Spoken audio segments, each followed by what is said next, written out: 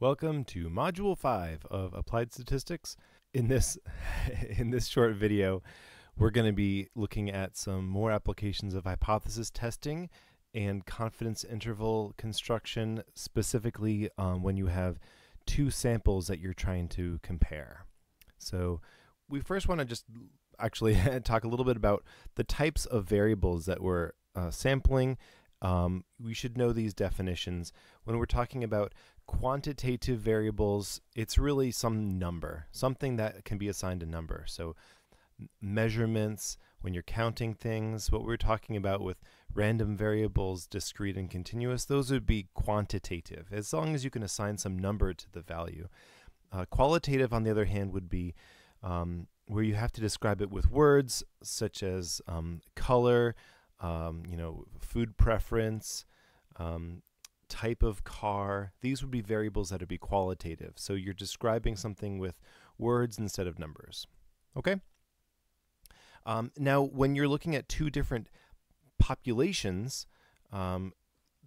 you have to know whether or not the two populations are independent or dependent on each other. So independent sampling is best kind of exemplified by you have a control group and you have an experimental group. So you have some sort of, maybe you have a group that's taking placebo pills and then you have a group that's taking some experimental drug. Those two groups should be independent of each other. Like whether or not one person from group A has a certain response should have nothing to do with whether someone from group B has some response. So completely independent of each other. Unrelated, not affecting each other at all. Dependent, on the other hand, are going to be groups where there is some relationship between the two groups. And common examples would be when you test someone before and then after they take have some sort of treatment. Like you want to see how they perform on some test before some training exercise and then after a training exercise. And you want to see what is the effect of the training exercise. This way you're able to account for a lot of different factors that give you variation between groups, since you're testing the same person before and after.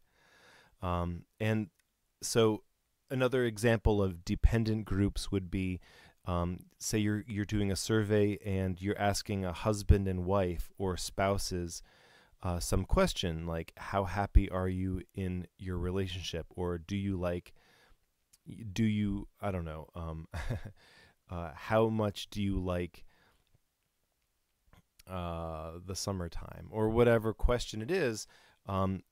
It's very likely that spouses are going to have responses that are related to each other, what we're going to call correlated a little later on in this course, as opposed to two unrelated individuals.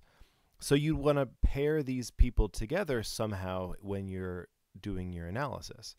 The same goes for, say, if you're having twins participating in some study, you want to account for a lot of the genetic variability and kind of handle that by just looking at how twins will respond differently to some sort of stimulus.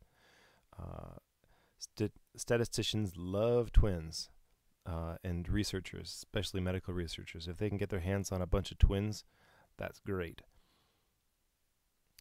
So, how we handle a two-sample proportion test. This is when we are, you have two independent groups, and you want to ask some question about how the proportion in group 1 is different from proportion in group 2.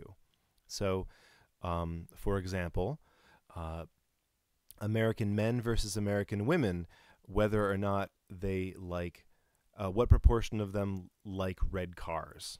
Okay, or something arbitrary like that. So the way we phrase it, as we have with other hypothesis tests, is we have a null hypothesis and an alternative. And the null is going to be that the two proportions are the same, which can be expressed as P1 equals P2 or as P1 minus P2 equals 0. You can see it's just an algebraic thing. You can subtract P2 from both sides of the equation. You're just saying the difference between the two proportion numbers is 0. That's another way of saying they're equal. The alternative hypothesis could be not equal to, less than, or greater than, as has been the case before. And you could express it in either of those two ways. And of course, the sample statistic this is going to be based on is the sample proportion. And we have a sampling distribution for the difference of the two sample proportions, P1 hat minus P2 hat. And this sampling distribution is a normal distribution.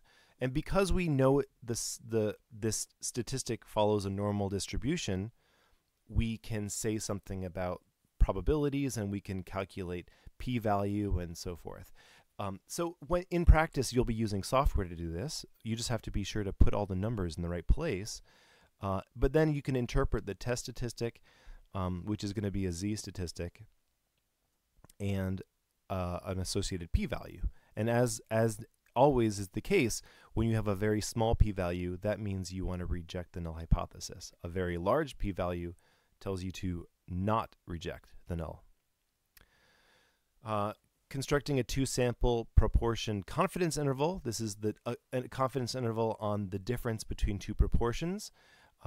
Is done in StatCrunch. You really just have to select that you want to do a confidence interval rather than a hypothesis test. I'm providing you here with the formula, but please, I don't want you to try to memorize this formula. It's just good to know that a confidence interval is being done in the same way as is done for a single sample. You have a point estimate plus or minus a margin of error.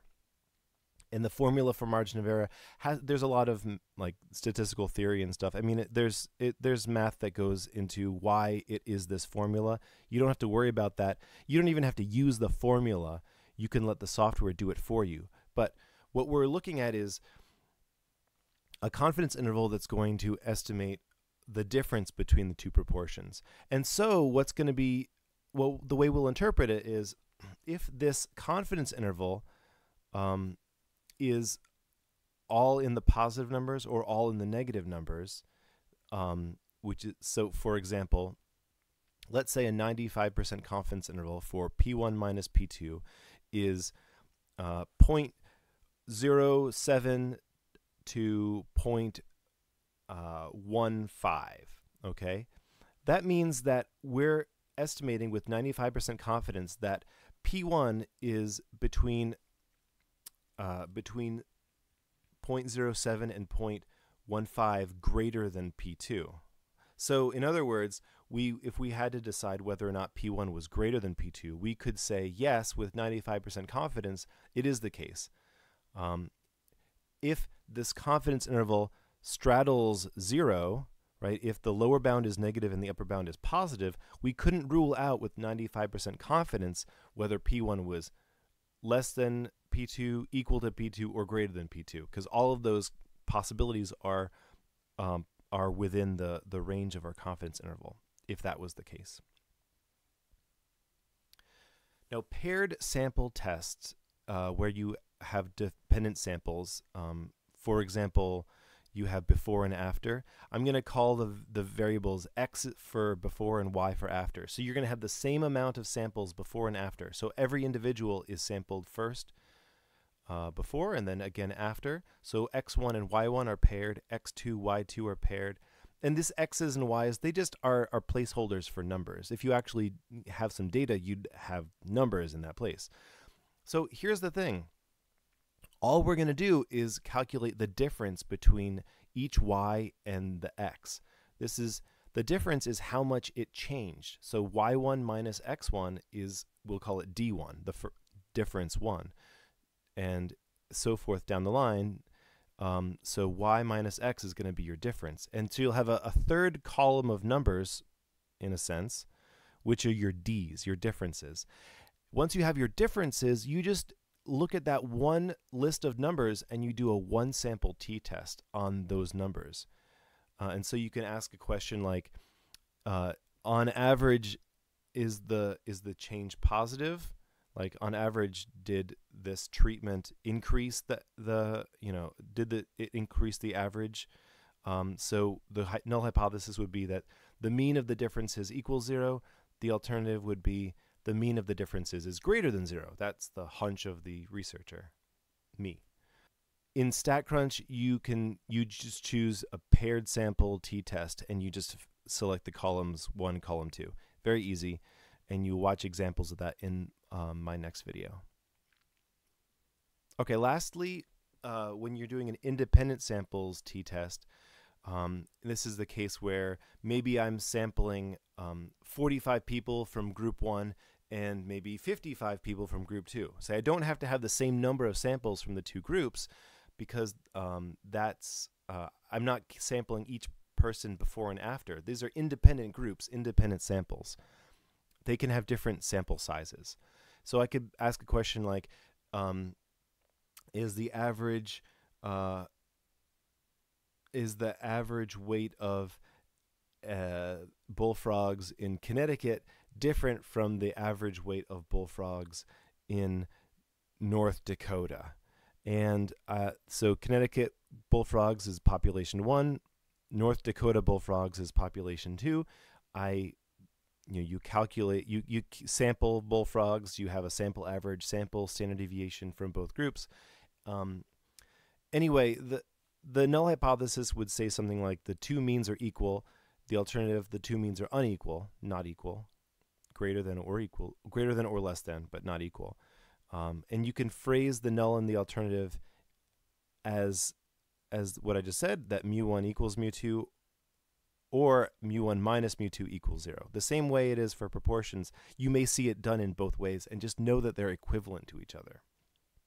And of course, we know a theoretical sampling distribution for x1 minus x2, assuming that the central limit theorem applies. Like, you need to have either large sample size or small sample size sampling from populations which are approximately normal. But anyway, you can do an independent t-test in StatCrunch. Very easy to do. Watch my example in the next video. But that's the idea. And that's all there is to it.